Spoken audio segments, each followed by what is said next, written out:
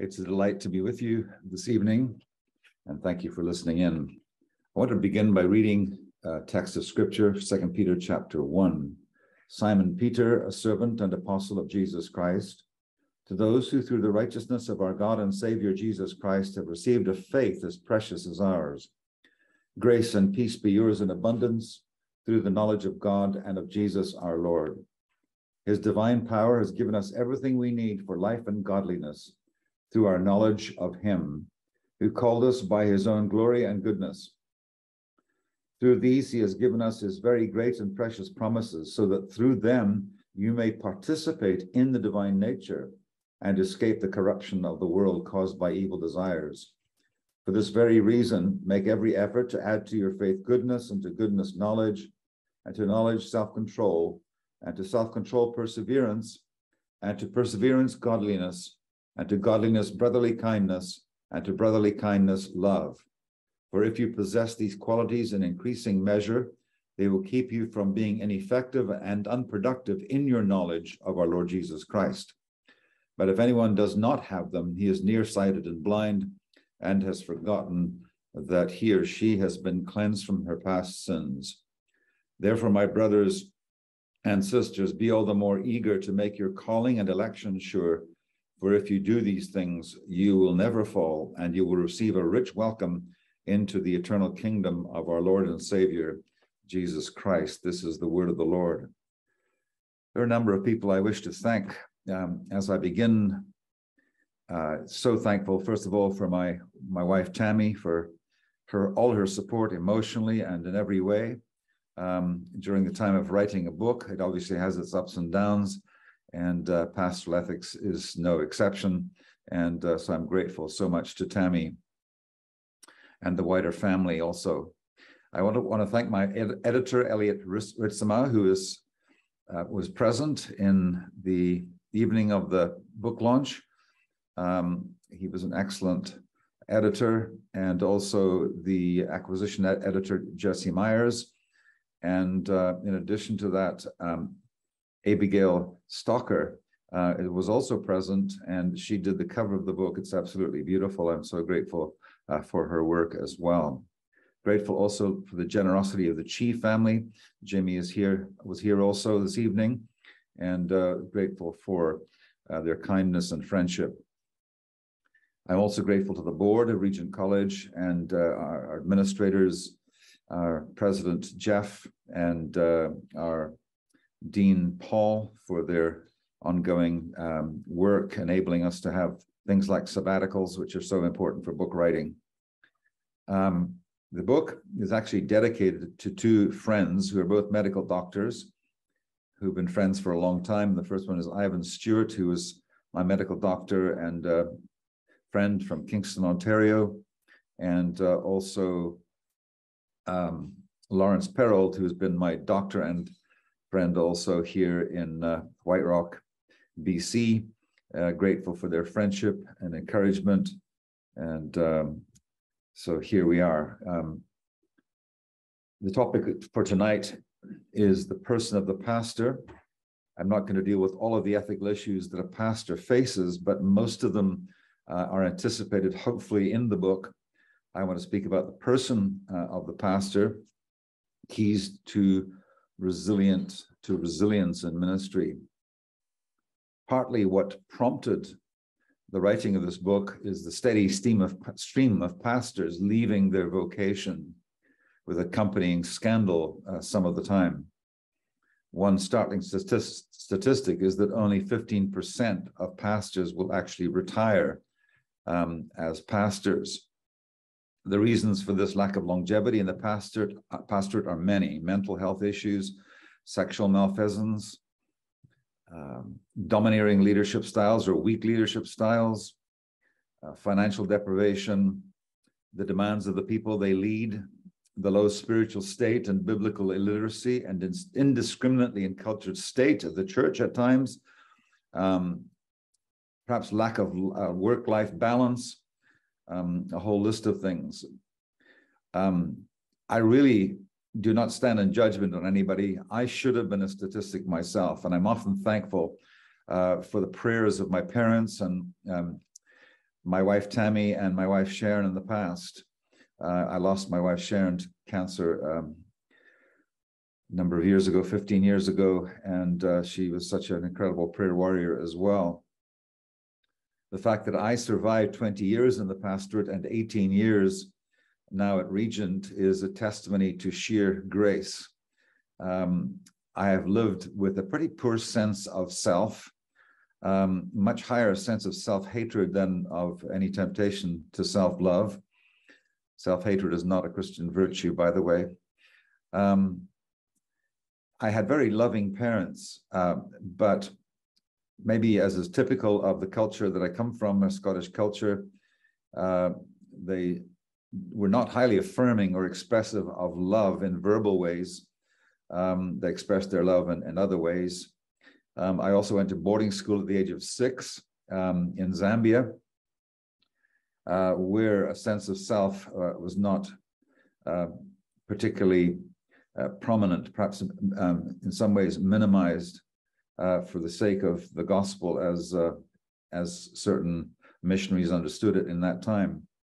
I also went to military type schools in Rhodesia and now Zimbabwe that were somewhat military in their style of discipline. It was not uncommon to receive a beating with a bamboo cane. In addition to that, had many, many moves in my childhood. If I could list the places where I've lived and countries, I've lived in Angola, Zambia, Zimbabwe, South Africa, Scotland on a number of occasions, England and Newcastle upon Tyne. I've lived in various cities in Canada as well, and all of that tend not to produce a great sense of self. And as a result of that, I think I've had to deal in my life with things like drivenness, highly driven, fueled by some of that pain and anger, perhaps, selfish ambition, relational distance. Those things have characterized me. That's why I say I should have been a statistic. I've been greatly helped by a number of people in my life to overcome those things, and particularly Judith McBride as my psychiatrist to help me deal with clinical depression. But grace has come also through both what one might call communal or ecclesial disciplines of the church, the Lord's Supper, the hearing of the word of God. All of those things have helped to heal. And also God has given me some gracious encounters with himself. I'll never forget after I finished my second PhD at St. Andrews, and I had a week to spare, and I went down to Edinburgh to see a cricket match, and then went down to Galashiels to watch a rugby match, which was the last match of two great heroes of Scottish rugby, Gary Armstrong and Dottie Weir. And I sat there in the stands. It's a beautiful area, the borders. And I'm standing there thinking to myself, I really love Scotland. I think I'm going to go back to Sharon and tell her that we need to come back to Scotland because this is where I feel most at home. And I could almost hear her words in my head right away. She would have said, "You're going back on your own, son," because she loved Canada, but there's no way she was coming back to Scotland. And then I sort of put my hands up almost in despair, and I said, "Well, where is my home?" And I've had this happen very rarely in my life, but God spoke to me very powerfully, and in that very moment, He said to me, "Ross, I am your home. The triune God of grace is my home." And I actually began to shed a tear as I felt the reality of that. The strange moment, standing with a whole bunch of rugby fans. They were cheering a game. I was actually experiencing the love of God in a very powerful way. It's one of those remarkable things that God has done to help heal me and to enable me to maintain faithfulness in the pastorate, and with a whole lot of other factors too. I'm so grateful, but I certainly don't stand in judgment on anybody. There are all kinds of prescriptions as to why it is that pastors are falling. And at the core, my own personal belief, and this is actually relevant for all Christians, not just pastors, is the matter of personhood and character in that order. Another way of saying this is that the key issue is knowledge of the self in the context of the knowledge of God, or double knowledge, as John Calvin called it. This includes knowledge of our emotions, our affections, that is emotional intelligence. It includes proper knowledge of our beings as sexual beings, understanding that the given sexness of our human persons, whether single or married, is crucial to who we are as persons made in the image of God, and that its primary purpose is to take us out of ourselves towards the human other in community and out of ourselves towards God in contemplation. A further area of self-knowledge, I think, is also with respect to the fact that we are missional people in light of the missional God. Now, the expectation might be that to address all of these issues, I should speak about character. I want to try to convince you in this talk that although character is vital, a larger category within theological anthropology is personhood, and that addressing character or virtue outside of the context of persons and participation of our persons with the triune God and then with each other leads actually to self-absorption and futility. I'm arguing, in other words, that identity trumps character. Personhood is the realm within which dependent relationality with Christ by the Spirit emerges. And character is a byproduct of that. Character and virtue are a product of participation in the life of God. I believe evangelicals are often guilty of not recognizing the importance of being in our theology and ethics. Epistemology, or how we know, yes, somewhat. Doing, yes, a lot, but ontology or being, very little. The ground of knowing and doing is actually our being, specifically our being in Christ. And our failure to see this leads to ethical approaches that I think are legal rather than evangelical. By evangelical, I mean of the gospel. They're legal rather than evangelical. They're anthropocentric rather than theocentric. And so the theological ethic or meta-ethic on which this book is founded is a Trinitarian one. That is the being of God and our being in him. It is a gospel or evangelical ethic. That is, ethics must be grounded in our relationship with the triune God, who is already for us. He is the God who is for humanity, as evidenced by the giving of his Son and the sending of his Spirit. A God who, before he gives any of the 10 commandments, actually first says, I am the Lord your God who brought you out of Egypt. In other words, these commandments are get-tos, not have-tos, and they lead into a life of shalom and flourishing, human flourishing. With Dietrich Bonhoeffer, I argue that ethics done outside of the ethos of covenant relationship with God becomes idolatry and contrary to the gospel. But when fulfilled within the life of God, ethics becomes part of the gospel. I argue that this broad ethic of Trinitarian being and our being in the Trinity by participation transcends the other major ethical systems, which are usually spoken of as deontological ethics, which is the ethics of rules, utilitarian ethics, the ethics of means and ends, or even virtue ethics, ethics of character. One reason I think virtue ethics is subsumed under Trinitarian ethics is that persons in relation with God is, and participating in the life of God, is the key to the development of their character and their virtue. So if I can sum up what it means to be engaged in Trinitarian ethics, it is as follows. So here we have a pastor who's in danger of, in his zeal for the work of God, perhaps failing to understand the work of God in his life. Here we may, this is actually a summation of the book. First of all, as those in covenant relationship with God, we hear the word of God from outside of ourselves, the living word in the written word, outside of ourselves, extra nos. And so that's where the Decalogue comes in. There is more ethical material than than the Decalogue in biblical ethics, obviously, but it is the core of ethics, I think, in both the Old Testament, in the Pentateuch and the prophets, and in the Pentateuch where the Decalogue is actually expounded, and the prophets where it is preached, and then in the New Testament also.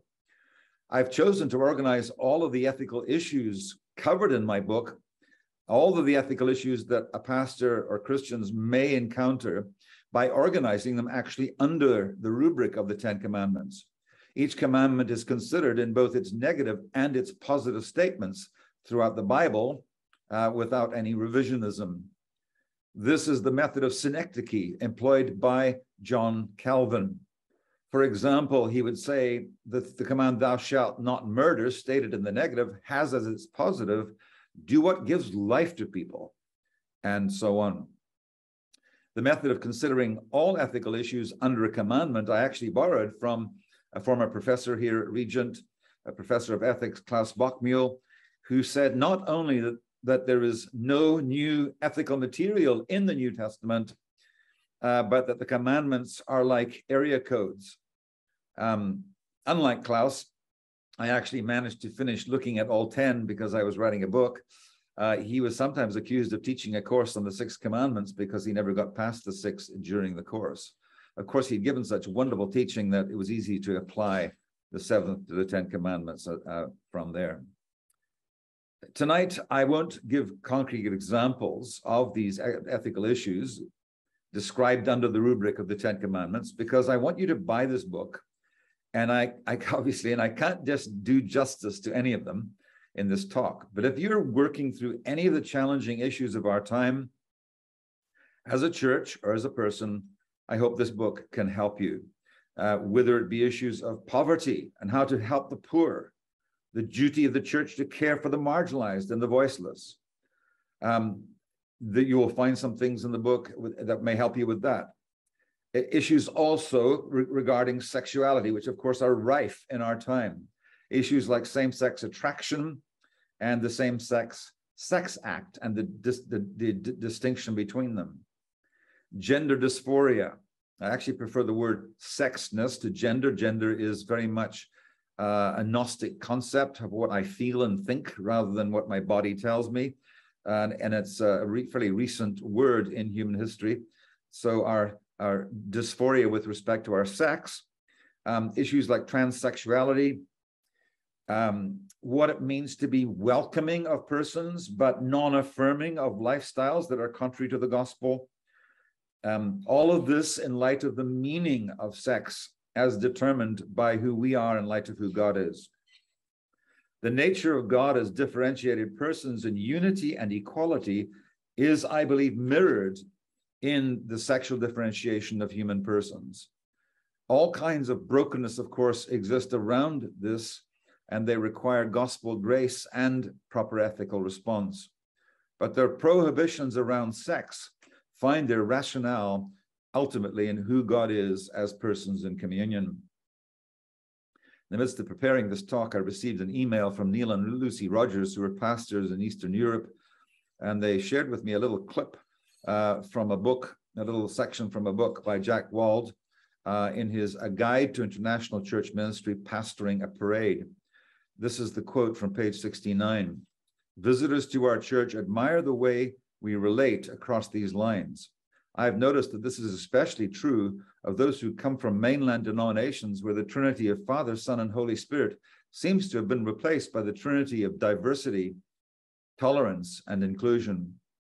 My contention, he continues, and the experience in our church here in Rabat, is that when we focus on the triune God, Father, Son, and Holy Spirit, we become more inclusive and more diverse. God so loved the world, John wrote in his gospel. The church, I would agree, except to add that, of course, the gospel of the triune God of grace does involve ethics. It involves love, but it invites people into discipleship towards change. And that's true for all of us.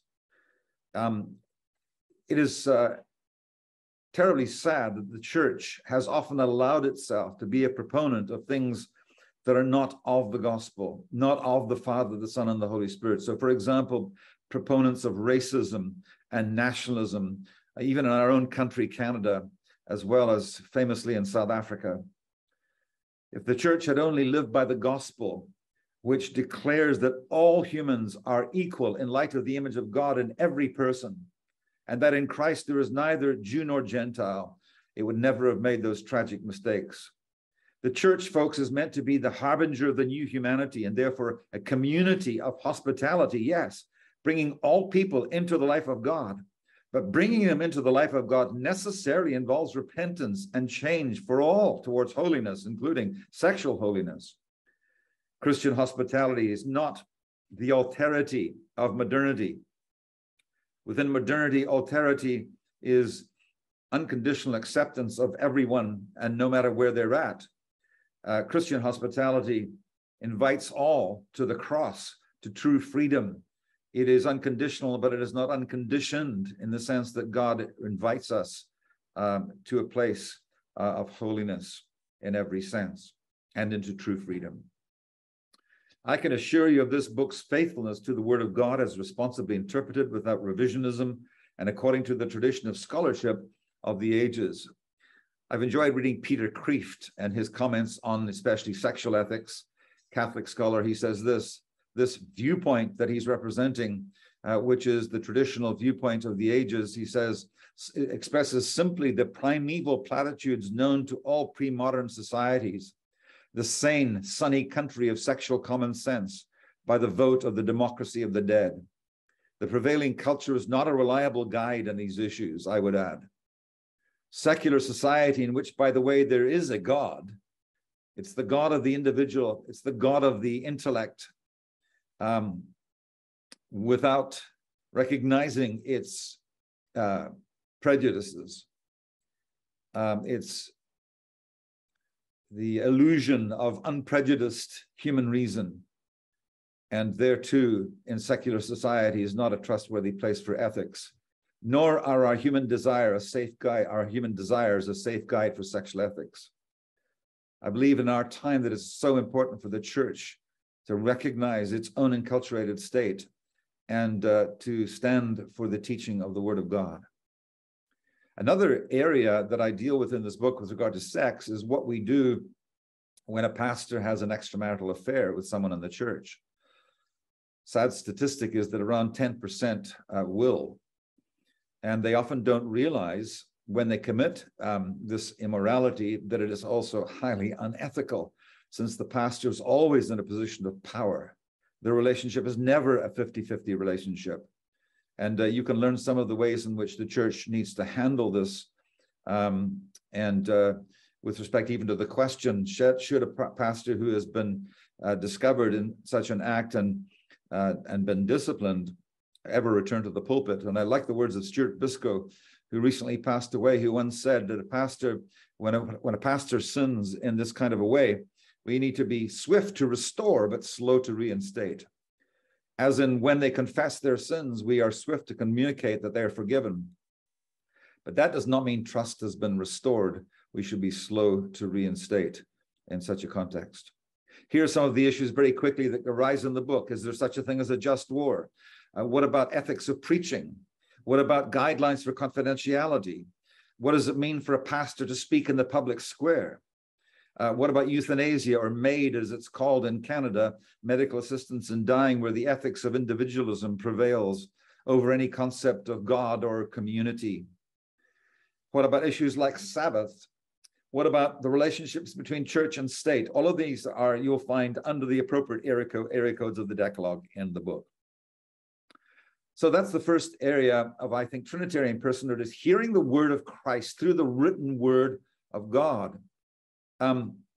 Secondly, under the influence of the Holy Spirit, the development of character. And so notice, as in 2 Peter, there's a wonderful speech about knowing Christ that begins and ends the passage. They're bookends. Before Peter ever deals with the great virtues that are described in that passage, he begins with two references to the knowledge, the experiential knowledge of Christ, and then uses those wonderful words that we participate in the divine nature. That, my friends, is the key to cultivating virtue, is living into that life in God. And so hearing the word of God from outside of ourselves. Secondly, cultivating virtue inside of ourselves, accompanied by the work of the Spirit who resides within us through communal and personal spiritual practices. Thirdly, however, I just want to keep the picture of the symbol of the Holy Spirit up there, because there's a third aspect, I think, to Trinitarian ethics for a pastor. They hear the word of God from outside of themselves. They listen. They are cultivating virtue from within themselves, and then they're listening for the voice of the Holy Spirit within themselves, or above themselves, we might say. As Karl Barth often said, when it comes to ethical decision-making, we cannot know in advance what the good or the right might be. This is situational ethics, in other words, with a small s, not the capital S of Joseph Fletcher's minimalized ethics, but rather the small s of recognizing that when we come into situations, they're almost always unique in some aspect, and we need to listen for a particular word of God in that situation, and for the work of the Spirit who brings these words to us in the midst of our making ethical decisions. And then fourthly, as those in covenant relationship with God, we are also in community with his people. And so we consult with the community of wisdom around us and before us.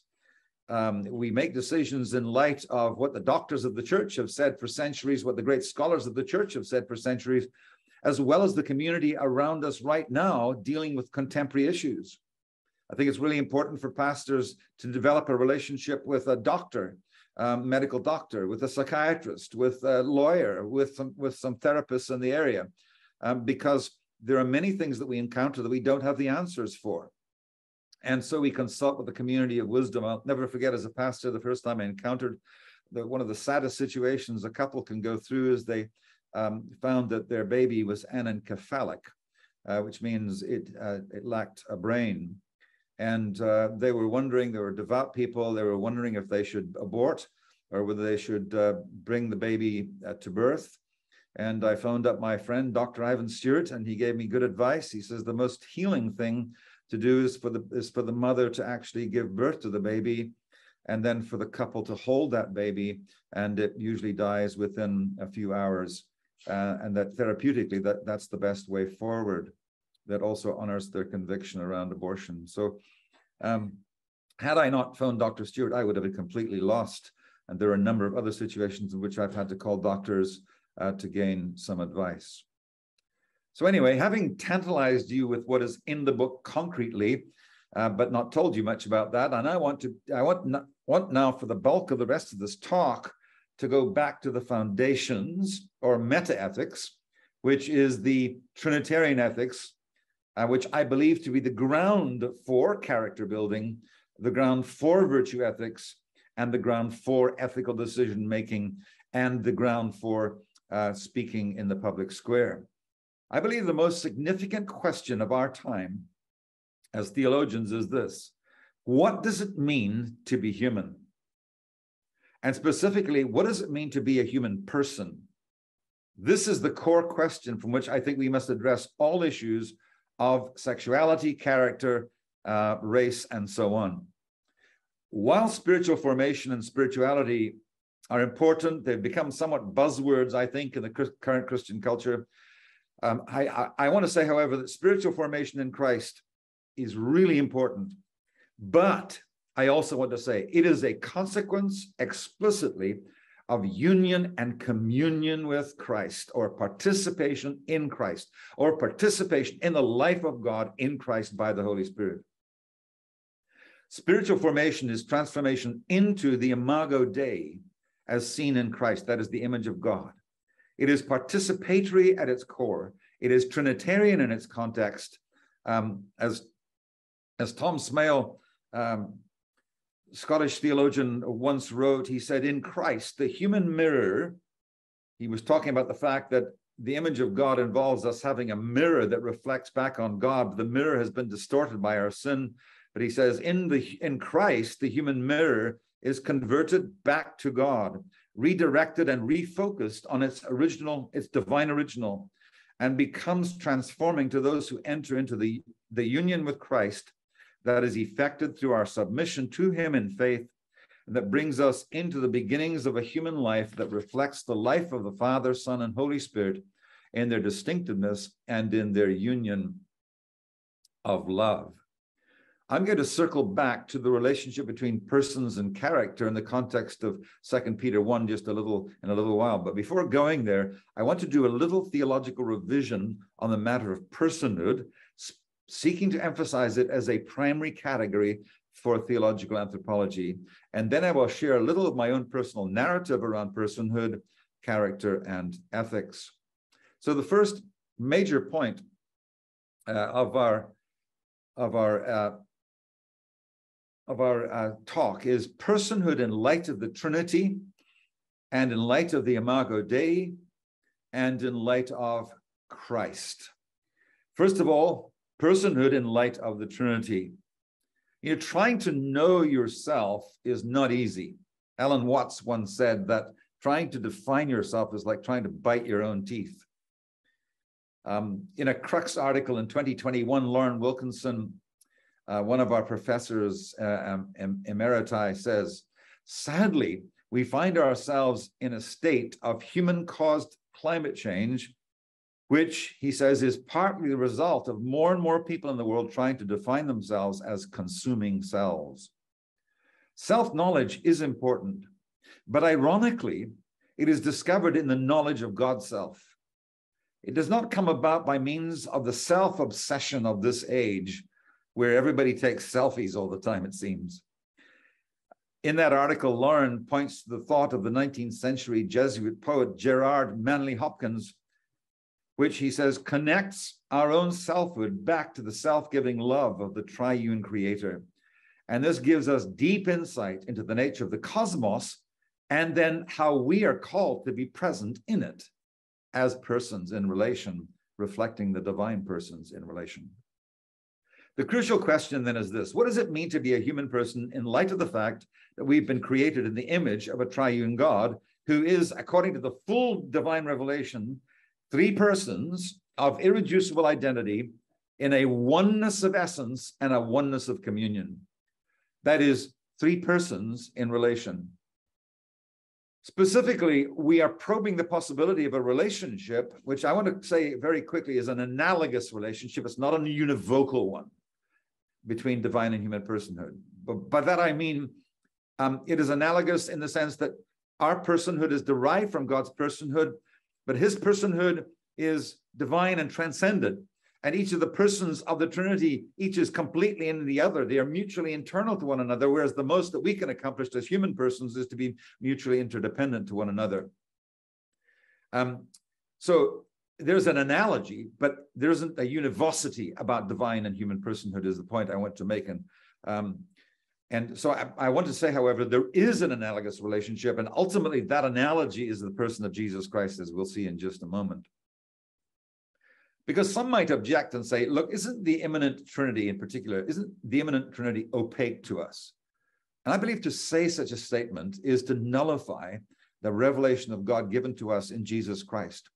The immanent Trinity is illuminated by the economic Trinity, which is the revelation to us of God in the person of Jesus Christ. We have seen here on earth how Father and Son interact with one another. Their relationship to one another here on earth has a correspondence to their relationship with one another throughout eternity. The divine processions give way to the divine missions. Karl Barth made an important statement when he says that immanent Trinity and economic Trinity they're not identical, as some theologians have tried to say, such as Moltmann and Karl Rahner, but rather, he says, very importantly, they must be correspondent, because if they're not, what God has revealed of himself to us here in the person of Jesus Christ by the Spirit, therefore, if it has no correspondence with who God really is, we are back on our quest looking for God. God has proved himself to be in some way lacking in integrity if who he is here on earth is not who he is in heaven. So a quick refresher on the doctrine of the Trinity I think is important here. There has been a great renaissance in Trinitarian theology since Karl Barth. At one level, there is a great consensus around the Nicene and Athanasius creeds, so that all Orthodox theologians, by Orthodox I mean small o Orthodox in this context, can actually give assent to the formula one God in three persons, or a God who is one in essence, that is ousia, one in communion, and three in person, hypostasis. There have, however, been some controversies in the tradition lately around unity and plurality. So-called classical Trinitarians are more comfortable with the term relations, using that term relations instead of persons. And these are, of course, uncomfortable also making even an analogy between divine and human persons. And then there are social Trinitarians, some of whom I think impose sociological agendas onto the Trinity, but there are also other social Trinitarians who follow the tradition closely, and particularly the Cappadocian tradition, and are comfortable with the term persons as long as we understand them to mean persons who are persons in relation, each in the other, persons who are mutually internal to one another, not individuals. Not tritheism here, but Trinity. Persons who are indivisible with respect to their being and their acts, yet who by the doctrine of appropriations are spoken of also with specificity regarding their acts. For example, it is the Son alone who becomes incarnate and dies on the cross, yet he is not alone, as the Father and the Spirit are always with him, according to the doctrine of the indivisibility of the persons. This traditioned version of the social Trinity should, in my mind, be called the classical view, because it was that of the Cappadocian Fathers.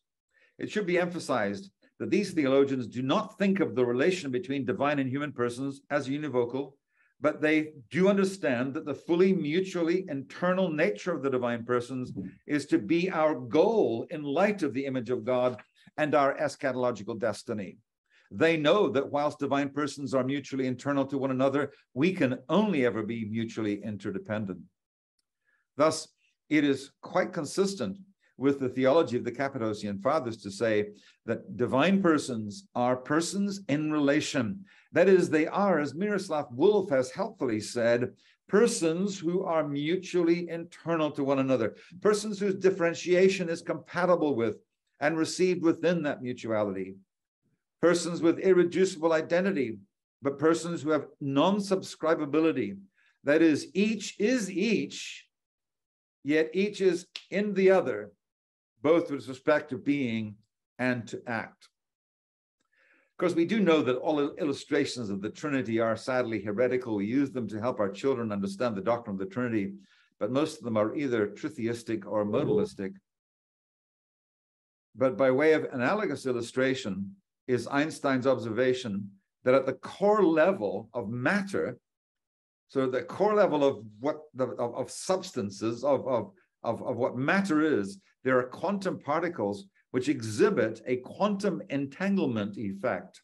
Einstein, Podolsky, and Rosen pointed out that according to this effect, if the position of the first particle were measured, the result of measuring the position of the second particle could be predicted. If instead the momentum of the first particle were measured, then the result of measuring the momentum of the second particle could be predicted. They retain the memory of their interactions with each other. That is, these quantum particles maintain their own integrity, but were at the same time non-circumscribable. They were, in that sense, relational. Each is each, but each is in the other. Humans, even more so, at a higher level of reality, if you think, have a correspondence also with the divine being. That is, by analogy, we are persons of irreducible identity, but we are also persons in relation with God and the human other, just as the triune God is persons of irreducible identity in relation.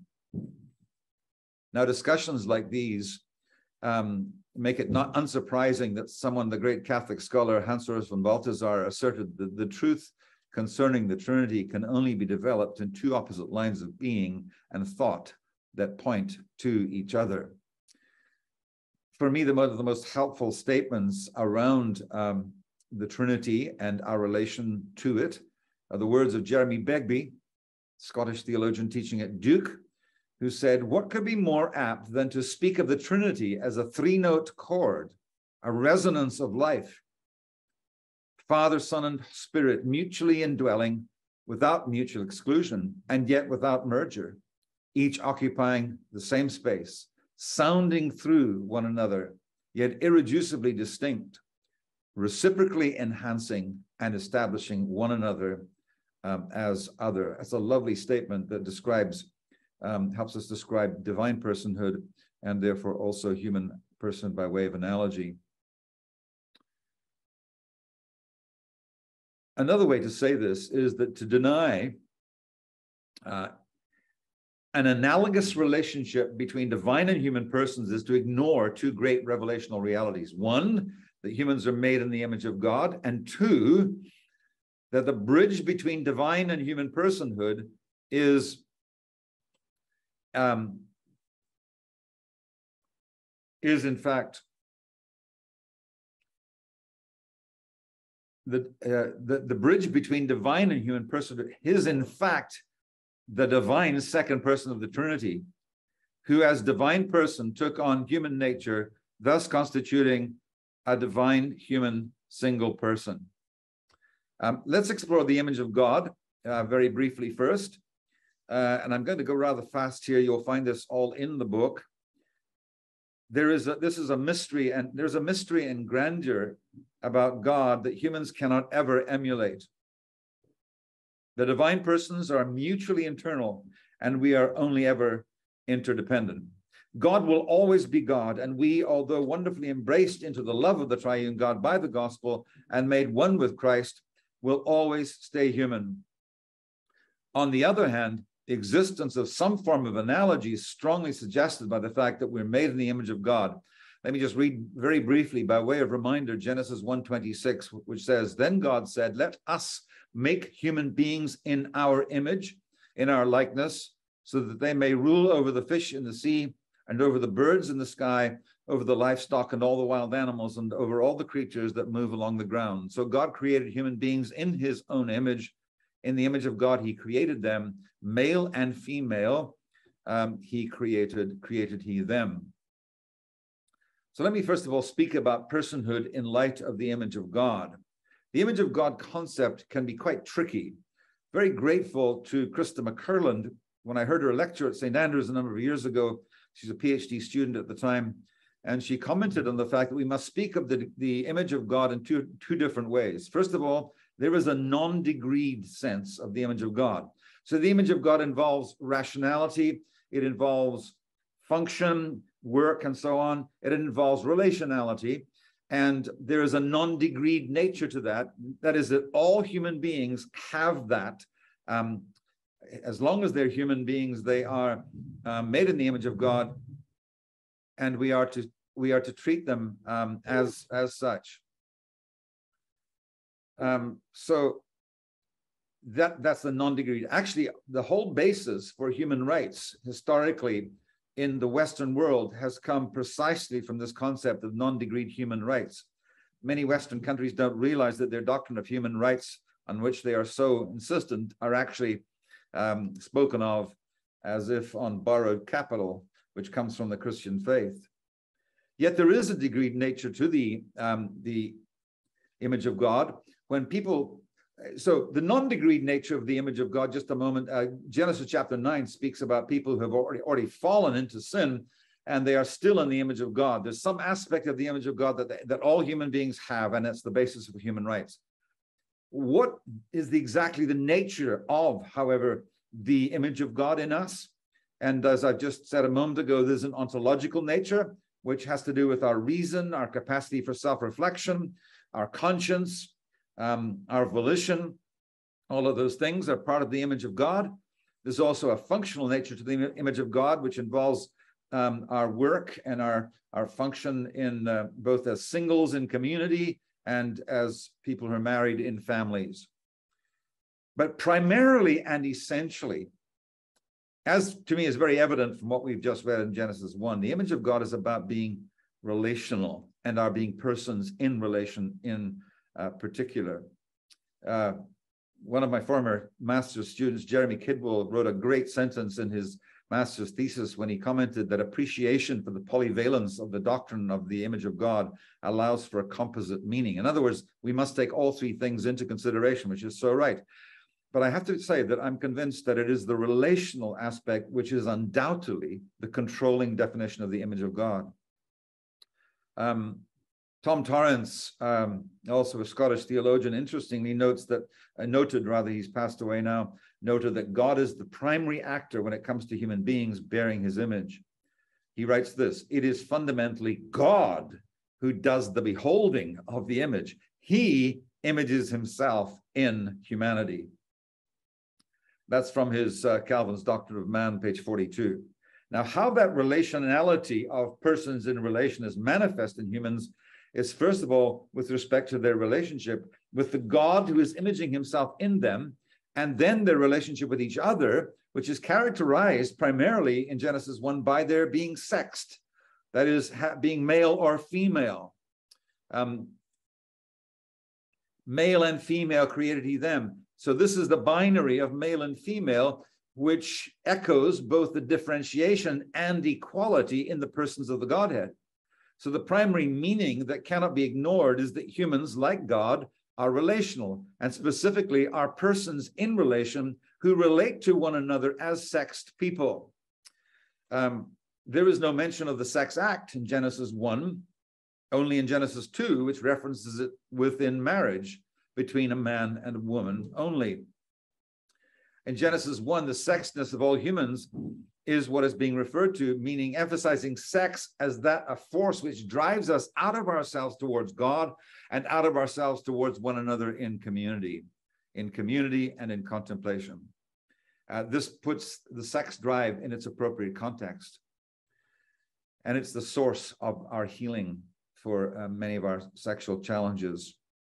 When we find ourselves, when we satisfy ourselves in the depth of the love and character of God as persons, we are able to manage those drives. But if this does not convince you that human persons as persons are an image of the divine ones, let me move quickly then to Christology. How do we bridge the divine-human divide without confusing God and humanity?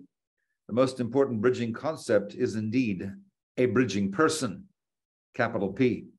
We affirm with Alan Torrance what I think is some of the most important words ever written in Christian theology, the radical and dynamic continuity between the divine and the human that is the event of Christ, of Jesus Christ. Thus, emphatically, the analogy is grounded not in univocity, but in Christ by way of the Bonifarian Bartian analogia relationis. Oliver O'Donovan comments wonderfully on the Christological grounding of the analogy between divine and human persons. He says, on the basis of the Chalcedonic affirmation that Christ is one person in two natures, in which person is hypostasis, is the non-generic principle of individual existence, and which nature refers to the complex of attributes which describe the generic distinctness of divinity and humanity. He affirms that through the influence of Boethius's fifth tractate, this conception of person became generalized from the unique person of Christ to all persons. The human individual is thus not merely a concretization of his human attributes, but a bearer of them, and as such is not merely a chip off the old block of total humanity, but someone who is human. This is remarkable. Every one of us is a miracle. We are not just a chip off the old block of generic humanity. We are unique persons, someone who is human. Whether we are male or female, bond or free, Jew or Gentile, we are someone who is human. And that miraculous nature of personhood, which reflects the miraculous nature of the personhood within the Trinity and the bridging person of Christ himself, I say this with all the conviction of my heart. This is crucial to an understanding of human personhood. Andrew Caitler, professor at Catholic Pacific College and Trinity Western, in his introduction to his recent book, The Eschatological Person, Alexander Schmemann and Joseph Ratzinger, in Dialogue, he comments beautifully that both Alexander Schmemann and Joseph Ratzinger insist that the human person remains shrouded in mystery without God's self-disclosure in the person of Jesus Christ. It couldn't be said more clearly. Alexander Schmemann, in particular, Eastern Orthodox theologian, says, in the Christian teaching, man is always a person, and thus not only a microcosm reflecting the whole world, but also a unique bearer of its destiny and a potential king of creation. The whole world is given in a unique way to each person, and thus in each person it is saved or perishes. There's a strong word about personhood and its uniqueness, but also our responsibility in light of the image of God to care for God's creation, to help save it, in other words.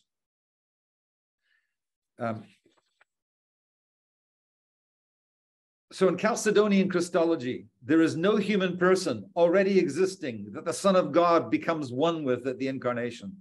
The eternal Logos is a person, and over against the adoptionist heresy, the Logos does not at the moment of incarnation take on another already existent human person who is adopted into union with the Logos, thus making this a two-person union as in Nestorianism. Rather, the Chalcedonian Christology has as its background and context the theology of the Trinity, such that the hypostatic union will be determined by the pre-existence of the person, hypostasis of the Son, who is God. So the doctrine of the two natures of Christ in one person is in that sense asymmetric. It is a divine person taking on a human person and not the other way around. Christ is therefore one person, that of the Son, who has by his union instantiated one person who is both fully divine and fully human without confusion. That is, therefore, as a result of that, there is a correspondence between personhood in God and the prototypical human Jesus, and therefore us. Now, let us bring that to bear upon our discussion of theological anthropology and to ethics in particular, in light of the theological thickness of the term person in God and in Christ and in us. In light of these Trinitarian Christological grounds, let us come to personhood in light of personhood as a primary theological category. I contend that union of persons with Christ, their being in Christ, which is the most important prepositional phrase of the New Testament, or participation in his life, is actually the key to character formation and transformation. I'm convinced that participation in the history of Jesus Christ, sometimes called Ordo Historia, becomes the Ordo Salutis, that is, the order of salvation for us. And that is the primary language of the New Testament. When it comes to formation and transformation, and that virtue, and that virtue is a subset or consequence of that.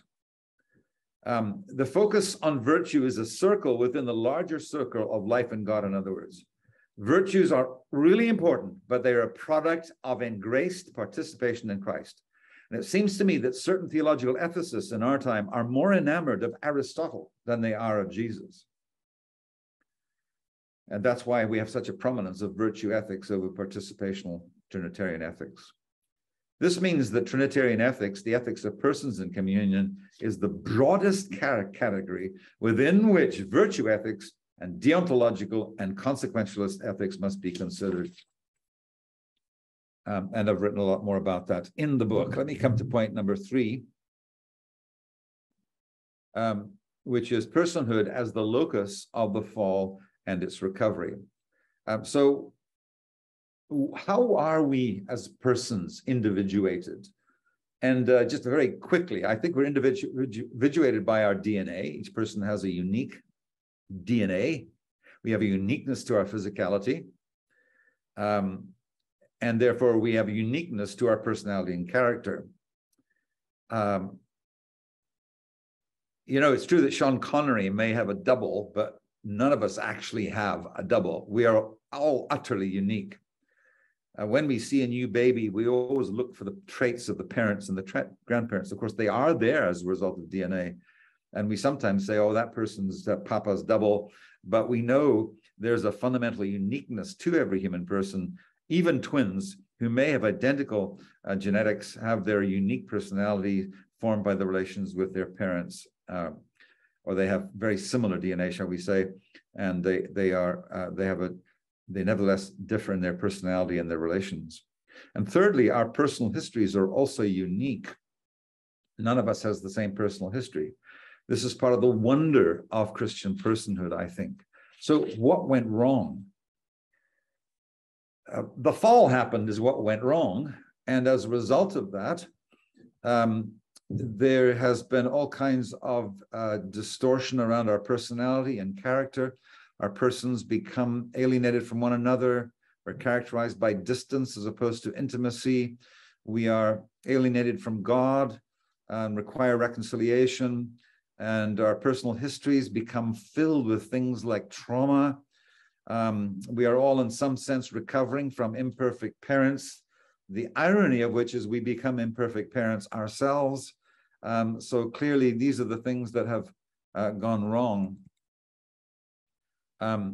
Athanasius puts it very wonderfully, the great father from Egypt, who in my books is perhaps the greatest theologian of all time, who commented on the fact that the fall consisted on the withdrawal of the first humans from God. They were given the gift of being, the gift of intellect, the gift of being able to participate in God, and they withdrew. And then he moves on to talk about the last Adam and the fact that the last Adam is the one who doesn't withdraw from the presence of God. And in fact, he goes all the way to the cross and offers himself up to God in a way that helps us be restored and reconciled to God. Anatolius, Orthodox scholar, with respect to Athanasius' work, said that our inclusion into Christ's death of self-offering also brings about the renewal of our participation in divine life, which is his resurrection. And so the road back is towards participation with God and finding ourselves all over again, if you like, in light of what God's estimate is of us, in light of who Christ is for us. I like to think that there's a lovely Trinitarian recovery for self-worth, which many of us struggle with, and our self-hatred. And to know this, that we have a Father who planned our lives, who elected us before the foundation of the world. We have a Son who has thought so much of us that he went to the cross to redeem us and to reconcile us. We have a Spirit who indwells us and is the very gift of God to us and who gives us gifts in return. How can we not value ourselves appropriately in light of that?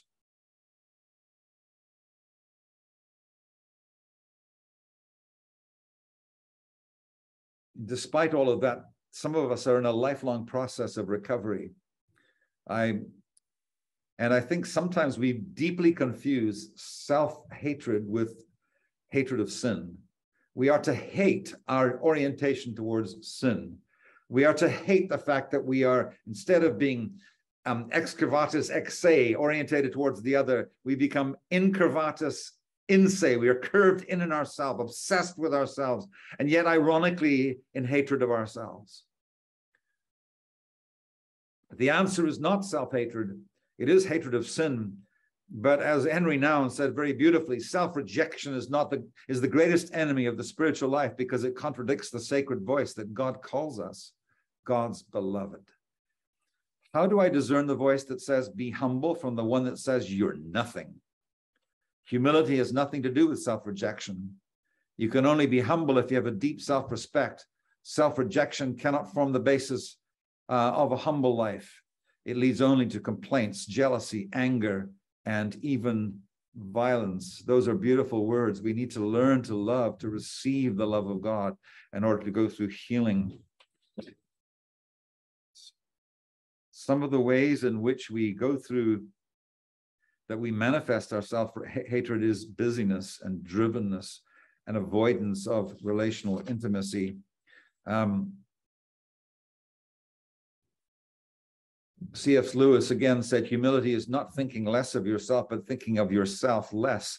That only comes about with a focus on God, the divine other, and on humans, our human others. We thinking less of ourselves.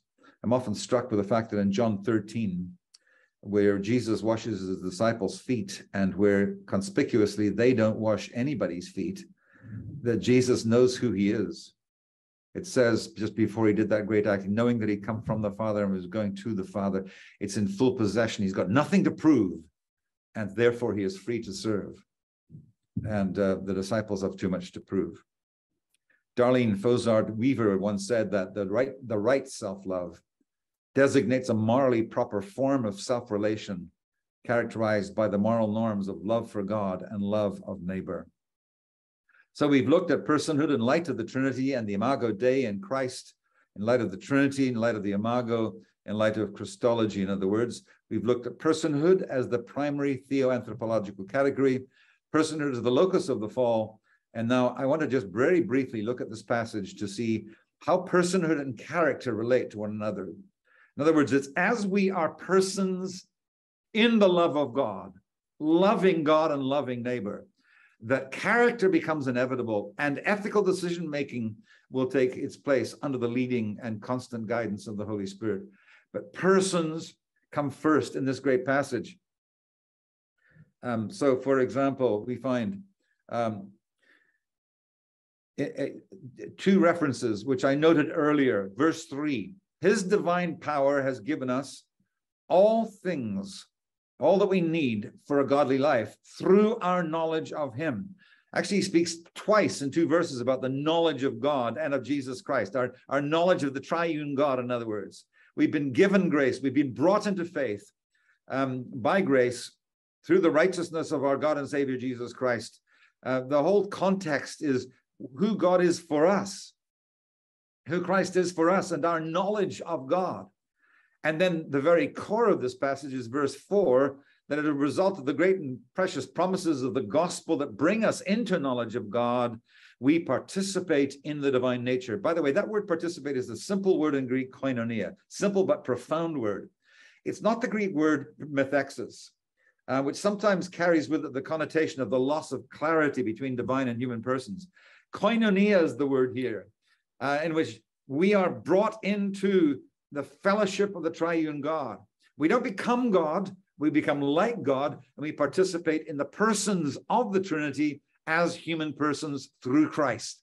This is the heart, I think, of this great passage.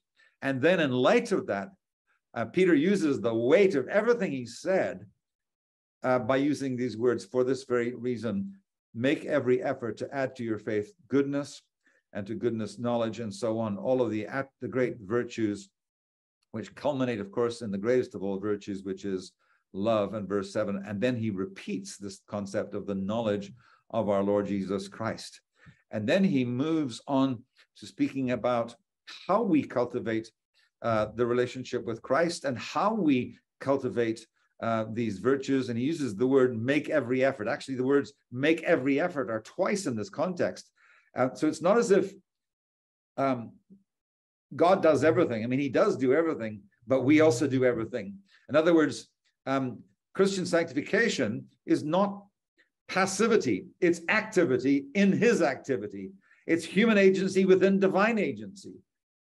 Just God has done everything for us, given us the capacity for participation in the divine nature, but we are still to work out our salvation because he is at work in us. And this is the great work of the spiritual disciplines, which are both communal and which are personal. One of the concerns I have about pastors in particular is that often they don't take part in what are the greatest disciplines of the church, which are the ecclesial disciplines. So yes, they preach every Sunday, and yes, they do communion every Sunday or the sacraments, but they themselves are often preoccupied with doing all that, and they don't drink in. And as a result, their lives can dry up, and they're very prone then to ethical failure. So let me encourage you pastors out there to be people who engage in communal disciplines. Go somewhere else once a week to hear somebody else preach. I mean, the business of preaching yourself is sanctifying, don't get me wrong, particularly if you are into the word and you're exegeting the word. In my opinion, that is the only kind of preaching there is exegetical preaching. Exegesis itself is the word of God, And as you preach that word, you are sanctified by it. And if Karl Barth is correct, the words of man or woman as they preach become the words of God in the power of the Spirit. And that is a sanctifying experience. But nevertheless, we all need to take in preaching. Dallas Willard said, grace is never opposed to effort. It is opposed to earning. Earning is an attitude. Effort is an action. And one of the things I think we need to do is hear the word of God from outside of ourselves. Hans Horst Balthasar talks to both Catholics and Protestants in this great little paragraph here. He says, in the Eucharist and in all the church's sacraments, and in the church as a whole, seen as sacrament, we are incorporated into the incarnate word at the level of being. Isn't that beautiful? So that's when you take the Lord's Supper, you're reincorporated, as it were, into the very being of Christ, who, at least in a reformed way of thinking about the Eucharist, Christ comes down to us by the Spirit, and he unites us afresh with himself, and we feed on him in the bread and wine, and then we are carried up in the ascension, into the ascended Christ afresh. I love those words. He is our milieu, the medium in which we live. It is so close to us in silent intimacy that it goes unnoticed, but we encounter it in its sovereign personal freedom and spiritual character in the express word of Scripture, preaching and church teaching, and above all in contemplation. He makes the comment that Catholics need to hear the word of God more because they're very focused on the Eucharist, and that Protestants, we need to focus more on the Eucharist because we hear lots of the word of God, and in order to be balanced Christians. So our disciplines are communal, first and foremost. It is Jeremy Taylor, who is one of the great Anglican divines, comments on why it's important to hear the word of God. My point here, folks, is that, you expect me to speak about the spiritual disciplines of solitude, silence, and indeed they're important. Dallas Willard organized them according to the death and resurrection of Christ, disciplines of negation, disciplines of engagement. And those are important, don't get me wrong. We do need to be into the word ourselves as persons and so on. But I think the most important aspect of spiritual disciplines that are really receptacles of grace for participating in the life of God. I love what Jeremy Taylor said. He comments on the attendance at temple worship by Mary and Joseph with Jesus. And he says this, that in public solemnities, God opens his treasures and pours out his grace more abundantly. Private devotions and secret offices of religion are like refreshing of a garden with the distilling and petty drops of a water pot. But addresses to the temple and serving God in the public communion of the saints is like rain from heaven, for religion is a public virtue. It is the ligature of souls. Here are the disciplines I was referring to a moment ago. I want to end by simply sharing a story of my own journey, struggling with a poor sense of self and accompanying with that clinical depression, which I've struggled with most of my life. I had the first encounter when I was in my early 30s. And went through a lot of healing. I needed to go for psychiatric care and for medication, and grateful for these things which are a means of God's grace, I believe, to us when used appropriately. And I'll never forget, in the midst of the darkest time of that depression, my wife Sharon became ill with hepatitis A. And so I was holding down my job as a pastor. I didn't let anybody know I was struggling with depression. And so I had preached on this particular Sunday, and Monday, preachers know about Mondays after Sundays, the shut off of our adrenaline and a tendency to go even deeper into depression. I was looking after the kids all day, got them to school, gave them their meals, was pretty exhausted. Sharon at that time couldn't even get out of bed. She was a wonderful home worker. She just loved that kind of thing. And here was I trying to keep up with her.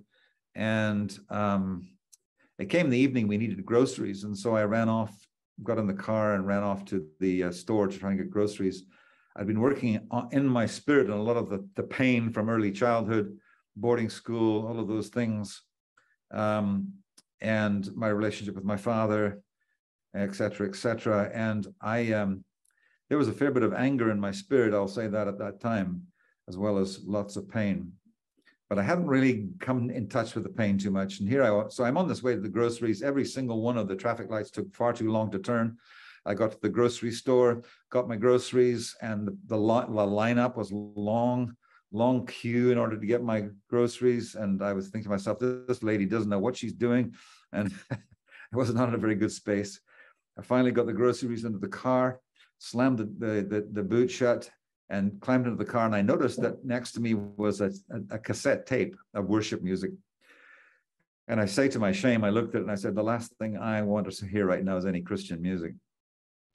However, I suppose must have been the Holy Spirit who caused me to put this tape into the tape deck. This is how long ago it is. This is cassette tapes and tape decks. And all of a sudden, the words of a song were being sung by a worship leader from Gordon College, and it was so powerful. And so these were the words: "Loved with everlasting love." Another bit of background: I was fastidious about reading my 7 chapters a day from my Bible, and I hadn't done that day. I hadn't even had a time with God that day, so I was feeling very guilty about that too. So here's what I read, and this wonderful pastor was singing, and this is what he sang: "Loved with everlasting love, led by grace that love to know, Spirit breathing from above, thou hast taught me it is so. Oh, what full and perfect peace, oh, what transport all divine, in a love which cannot cease. I am his and he is mine." And I began to feel the love of God. Maybe I felt a little bit of it before I believed it was in my head, but all of a sudden, the love of God, the love of the triune God began to bathe my soul. I did a head-to-heart journey, and I began to actually weep. I hadn't wept once as an adult. And here I was weeping with the sense of the love of God being poured over me. The last verse says,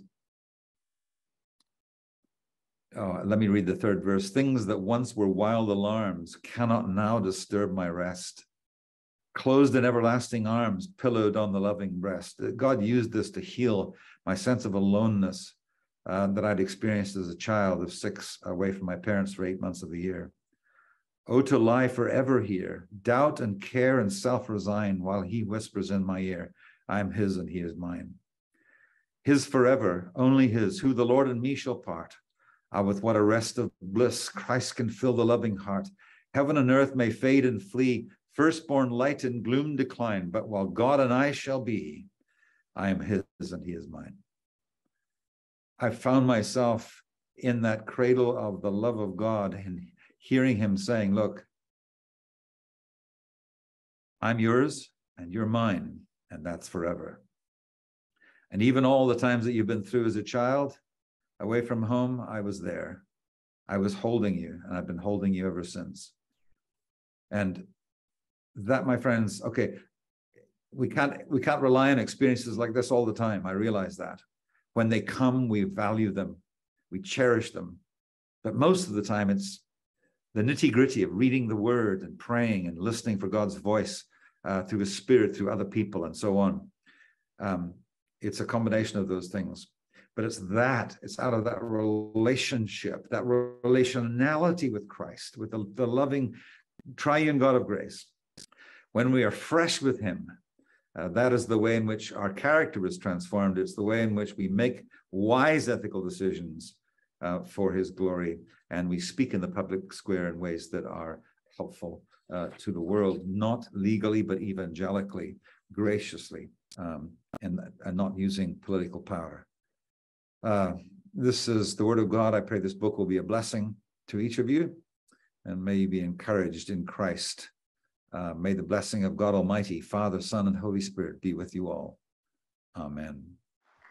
Thank you. Let me say on behalf of all of us, and the applause indicates that, just how grateful we are for a really stimulating address and challenging, as always, from you, and also what you've personally shared, the sense of self and even the struggle with depression. Those of you who haven't been around Regent in recent years know that Ross has shared his story around some of these mental health challenges very openly and candidly and very, very helpfully for many of us in this community. So thank you very much for, again, doing that and weaving that into this story. So you folks, it's a chance for questions, responses, comments perhaps. There's 2 microphones on each aisle. Let me start with one, Ross, which is I'll take you into the book. Mm-hmm. I'm intrigued very much by the structure of organizing so many issues and challenges and questions around the 10 Commandments. I, too, was a student of Klaus Bachmuel. In the course on Christian ethics, I only got to the 6th commandment with Klaus, too, just like you were saying. What I wonder about is, as you are working through the commandments and in light of all these issues that we're facing in the world today, which issue proved to be the gnarliest one for you? Which one did you have to stop and really wrestle with and scratch your head and wonder whether you were getting it right?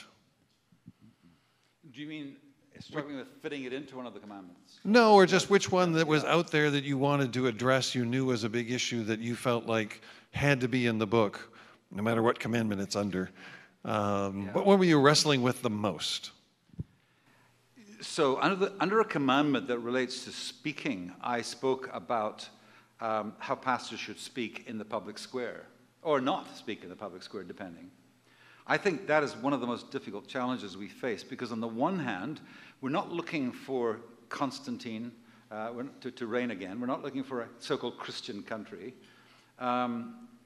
And some people react to that by going to sort of the opposite extreme and saying, well, let's just be the community of Christ, and that hope somehow that will spill over. And I'm somewhere in the middle, and I think articulating that was challenging. In other words, I think when Jesus says that you're meant to be salt and light, it's a preserving thing. And so I do think that the Christian church does need to speak. Pastors do need to speak in the public square. They need to do so graciously, evangelically, not legally. Sometimes when we speak, all people hear is condemnation. We need to offer alternatives. And I think it's the manner of speaking that's so important. We have examples to the south of us where I think it's inappropriate in many ways, because I think there's the assumption that this is a Christian country and that the church starts to throw its weight around in ways that I think are contrary to the character of Jesus. That's not the way he functioned. So finding my way through that issue, I think I found my way to a reasonable solution for me. So you got Stanley Hauerwas over here, and you have sort of the far right over here. And I found somebody like Alan Torrance, actually, surprisingly, perhaps, in terms of people not being aware that he speaks a lot about this.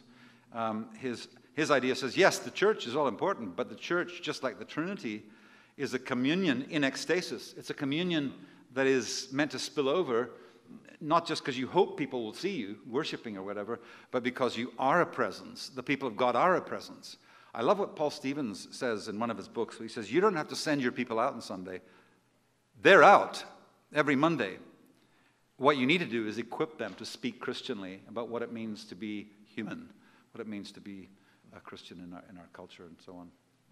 Thank you. That is one of the toughest ones that a lot of pastors, I think, are wrestling with, that public presence and speech. Mm-hmm. Question up here in the aisle, John. Thanks very much, Ross. I appreciate that. I'm worried now that I don't need to do a thesis on virtue and Trinitarian ethics. But with that, one question that came up for me in your discussion about mental illness in the context of virtue is those are two very different conversations, and historically there's been some concerning overlap where morality is used as a kind of a shaming thing for people who have mental illness, and so how can those, what is the connection between the two, if at all? Can morality be a guiding light? Can virtue be a guiding light to help pull people out of mental illness, or is that just a dangerous territory? Wow. That's a challenging question, John. I'm not quite sure what you mean, because I'm not sure what you mean by morality. Are you suggesting, if you're suggesting that the first thing we do when we encounter people with mental illness is address their morality, I'm not sure that's the way I would go. Sir, maybe I'll rephrase Yeah. that. Mental illness is stigmatized morally for many people, so that it doesn't get treated, they don't speak up about it. Yes. So that suggests that there's really not a good relationship between those two areas, but is that redeemable in some way?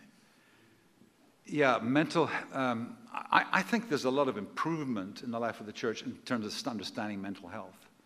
So for example, there might have been in days gone by, if you were depressed, that was maybe the result of sin, or maybe you should just pull yourself up by the bootstraps. Yeah. Those were all the measures that were taken in days gone by. I think people have come to understand in our more scientific age that depression has a lot to do with the chemistry of our brain. And we're still discovering that. Even, if I can say this, even Puritan pastors of the 16th century knew that if someone was depressed, they didn't condemn them, they didn't ask them to read their Bible more, didn't shame them by saying they weren't praying enough. They gathered around them and they prayed with them and read the Bible for them. And they knew already about this illness in that time. And I think that every pastor needs an awareness of what does depression look like. What are its symptoms? How are its symptoms different to grief, for example? And what is the appropriate strategy? Pastors, for example, need to know their own echelon, as in, this is what I can do and this is what I can't do. You need to see a doctor. You need to see a therapist or a psychiatrist and so on. So those are part of, I think, of a strategy of getting away from the shaming of people from mental illness. Hopefully that's helpful. Thanks. Good, thank you, Ross. Can we go up on the other side to the microphone? Yeah, so I have a question about, so you mentioned how there are pastors who fail in their ethics in regards to like sexual abuse or power abuse or spiritual abuse. Yeah. Do you think these occur because the Holy Spirit has actually left them, and because they have committed all of these terrible sins against other people, to their church, themselves, and therefore the Holy Spirit is I cannot abide in this, and therefore I am leaving? And the reason why I ask this question is because, in the Old Testament we see that Israel continually commits these sins, and then they say, oh, God's still with me. He approves of this, and this is completely fine, but God's like, no, this is not okay, and therefore we actually see his spirit leaving the temple. And so do you think in the same way that can happen with pastors, because they've committed so many transgressions and sins, the Holy Spirit actually therefore leaves them? Boy, that's a difficult question. It depends on every individual situation. Yeah. Because,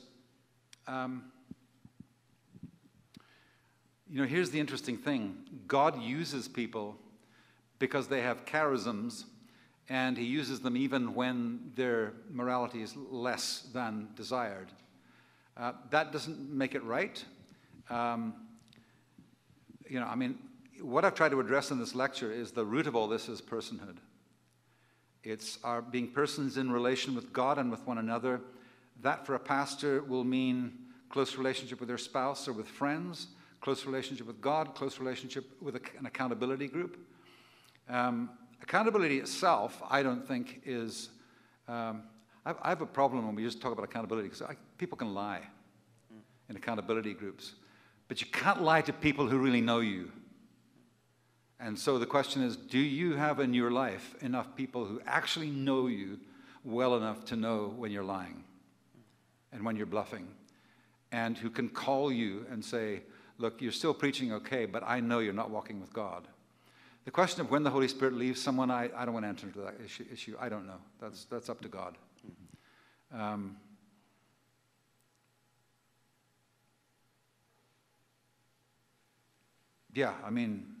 Samson is, for me, what flashes into my mind as a person who has this great ability. But over the course of time, with his morals, the power begins to diminish. And so I think that's generally what's true for people. People can only hide things for so long. But we in the church need to get things out from under the carpet and stop hiding them, and help people to be honest in these kinds of struggles. One of the things I'd like to say also is that when a pastor falls, morally or in whatever way they fall, especially if they fall morally, I love the statement of Stuart Briscoe, who just died, who said, in the case of leaders, you should be swift to restore them and slow to reinstate them. Right? So if they confess their sin, you hear their confession and you grant their forgiveness. But that doesn't mean to say they're in the pulpit next Sunday. It could be 10 years before they're in the pulpit. Swift to restore, slow to reinstate, because trust has been violated so badly. So that's a general rule, I think. Thank you. Sound like wise words, Ross. Over here to this mic to David. Congratulations, Professor Hastings, on this book. Yes, I'm very excited by it. Thank you, Professor Robinson. I took Pastoral Ethics with you some 15 years ago, and really pleased to see this book come out. I wonder if you could speak to the pastor who has a congregation that is morally divided, where you have strong opinions on either side of an issue. And the pastor has a position herself, but wants to do this pastorally and wants to work with a congregation that is divided. What have you seen as helpful processes for shepherding a congregation through deep moral disagreements? Do you have any advice along those lines that you might offer? Thanks, David. Thanks for nothing, David. That is a very tough one. For me, it all depends on what stage we're talking about as well, David. I think when some of these issues arise in the life of the church, I think the pastor needs, as the person who is entrusted with the Word of God in a congregation, surely must have the freedom to give teaching of an in-depth nature. Because if you just raise an issue in any congregation, I think you will find it largely 50-50 on some of these tougher issues that we're dealing with in our time. So the first thing I would want to do is to make sure, and perhaps a way to remove the pastor from the spotlight is to say, we're going to have somebody who's a very gifted theologian come and talk to this side, and then we're going to have a gifted theologian talk to this side. The pastor, however, does need to speak, I think, in the midst of that. And then hopefully you are in a better position to know whether people are just divided in some kind of political way, or whether they're truly divided by the issue. Once the decision is made and you find yourself perhaps on the wrong side of it, that's a whole new set of judgments that need to be made as to whether you should stay and pastor that congregation, or where with integrity you can't. You have to leave. So each individual pastor must make up their own mind in that regard. Thanks, David. All right, thank you, Ross. Let's go back over to this side. Give us your name. My name's Kevin. Thank you for the lecture. I really agree with what you mentioned a moment ago about the importance of a pastor being in a community that knows them. It seems to me that there's a bit of a crisis in pastoral isolation. Mm-hmm. What would be your advice or counsel for churches to care well enough for their pastors so that they actually are free to be in a community that knows them well? Because it seems that there's a lot of pastors who long for that, but find it quite lacking. Yeah, that's a really great question. I mean, you hear debated all the time whether a pastor can have friends in her or his congregation. And I think because they're human, they can have friends. How they have friends is crucial. As in, I think you have to show discretion. You can't, from the pulpit, be saying, I was with my two buddies, Jim and Joe this last week, we were having a beer or whatever we were doing. Everybody's going to be saying, oh, they're on the inside with the pastor. That's inappropriate. You have to be discreet. But I do think there is validity in having close friends within your congregation, and also perhaps one or two friends outside of your congregation who can also give you perspective. I've got to tell you, I struggled with this most of my pastoral life. I did have friends in congregation and outside the congregation after a while, but it was a struggle. Your kind of personality will affect this as well. If you're more introverted, some of us just love to preach and then head home, One of my professors at Dallas Seminary years ago used to say that some of our professors, they drop down out of heaven 5 minutes before their lecture and they go back to heaven 5 minutes after. And he was referring about pastors as well, the same trend. So I think I think it's good for us, whether we're introvert or extrovert, to push ourselves, to develop these friendships. It's part of being human. Jesus had friendships. On the one hand, I'm saying be careful, but on the other hand, don't be apologetic. Jesus had 3 very close friends, Peter, James, and John, who were closer to him than the other disciples. Nobody seems to ever have quibbled about that. James and John quibble about who's going to sit at the right hand and the left hand, but they don't quibble about the fact, that nobody quibbles about the fact that these 3 were the closest. So I think it's just part of being human. We gravitate towards certain people. There's chemistry. Earl Palmer once said something about mentoring. Mentoring's not my favorite phrase, to be honest. But anyways, I think there's too much control involved in it. But he said, if there is a good mentoring relationship or a good relationship with someone, chemistry is an important part of it. Because most of those friendships may not last forever. You're kind of in and then out, particularly if you move on to another church. But for the duration of them, chemistry starts a friendship. But after that, there has to be commitment. And people do really need to commit to being together and finding a place of safety. I had a small group in my last church, and it was the kind of small group where nobody cared that I was the senior pastor. And one chap would come in every Wednesday night. I'd be sitting on my easy chair. He'd jump onto the chair and smother me. He didn't care that I was Pastor Ross. He was a friend, a really good friend. So, yeah. Great. Thanks very much. Let's go over on this aisle. Give us your name and your question. My name is Jordan. First of all, I wanted to say thank you for the lecture, Ross, and the book. I struggle from the ability to articulate truths about who that I am, but on the inside, I don't feel like the person that I'm describing.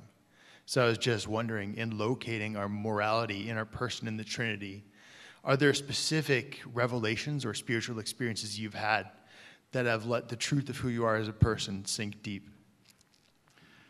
I didn't include this section tonight for the sake of time, but I talk a lot in the latter part of this talk about practices. Because I think there are regular communal and spiritual and personal practices that help us. They are not a new set of legalism. They are, I think of them as pots of grace, where we participate in the life of God. There's some good books about the practices.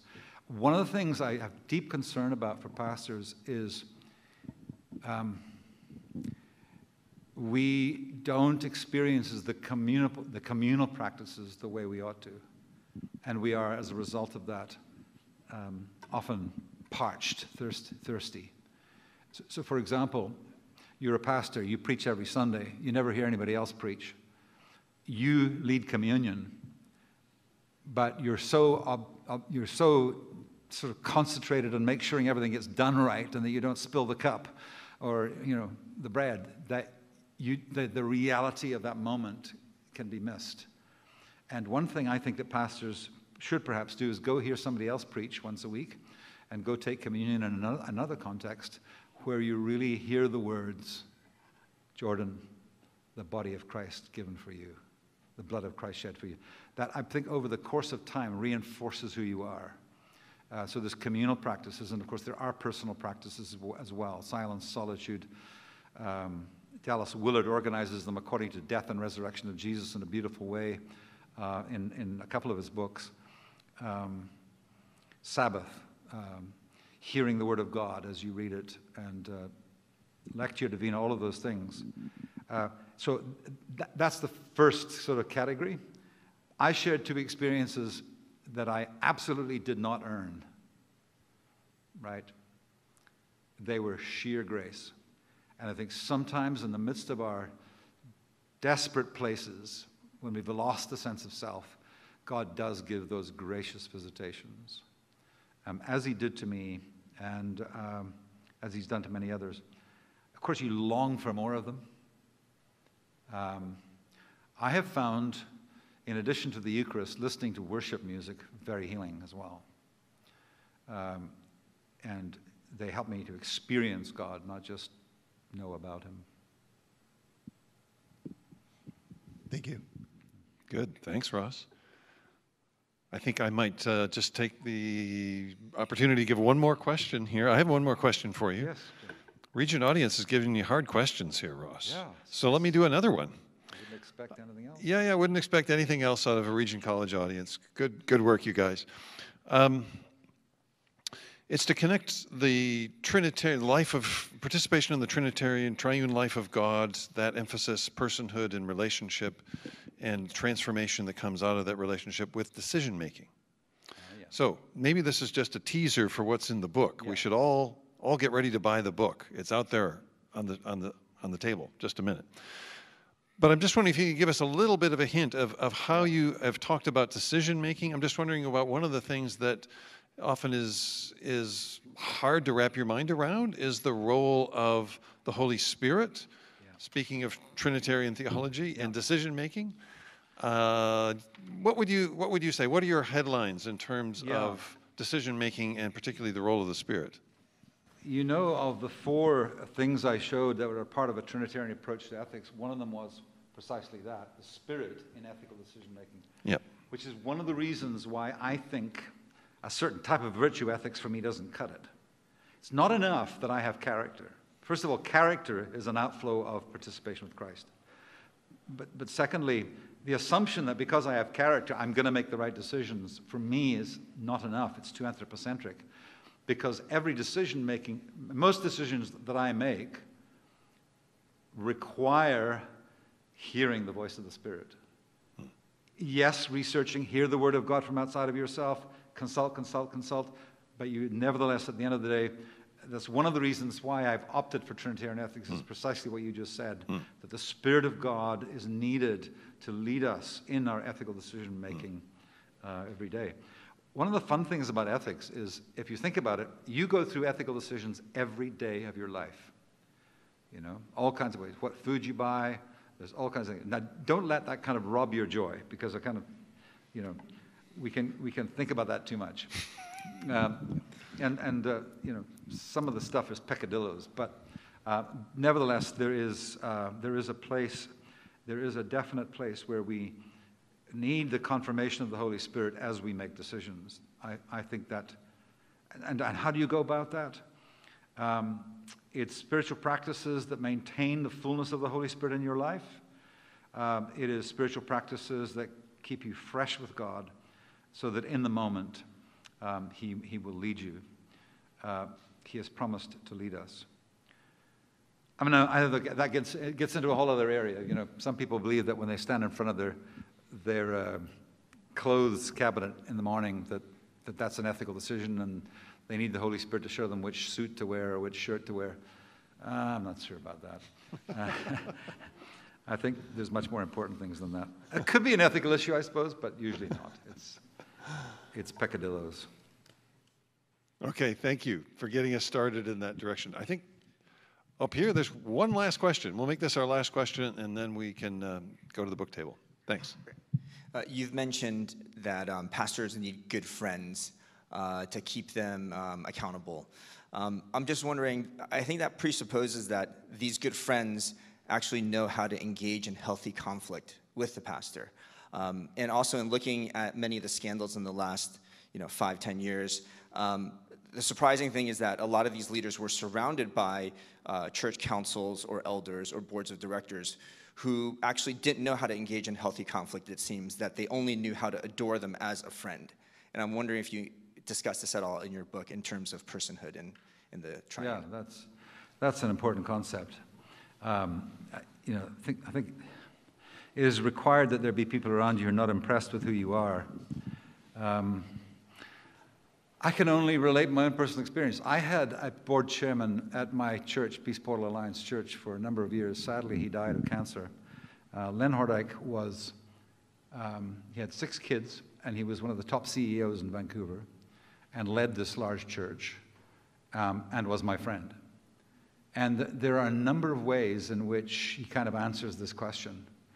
So if I called him up, you know what happens when you're in the pastorate or in any job? You encounter things and you're down about them and you're wrestling with them, And I would always show up at my front door and hope that my wife wouldn't notice, and she'd always say, "What's wrong?"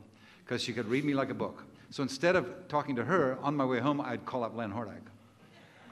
So for example, I said to him, we were talking about one of the very most difficult decisions that involves all kinds of ethics is letting someone go on the staff.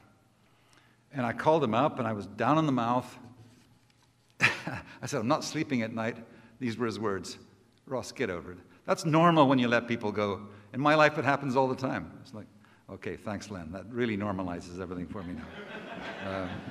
If I was in a board meeting, and this is typical of me in a board meeting, I had 5 new ideas for the church. He would stop me after my first idea, and in front of the whole board, he'd say, "Ross, you gave us 5 new ideas last week, and we haven't operationalized a single one of them, so keep the rest of your ideas until the next board meeting, if you don't mind." Most of us have been really hurt. I wasn't hurt because he's Len. He's my friend. I know he has my best interests at heart. So, yeah, it's required of us to find friends like that who can speak the truth in love to you. Yeah, that's iron sharpens iron, as we know. So, yeah. It's a beautiful story, Ross. Good point to end. Thank you all for being here tonight. And let's thank Ross for a wonderful evening.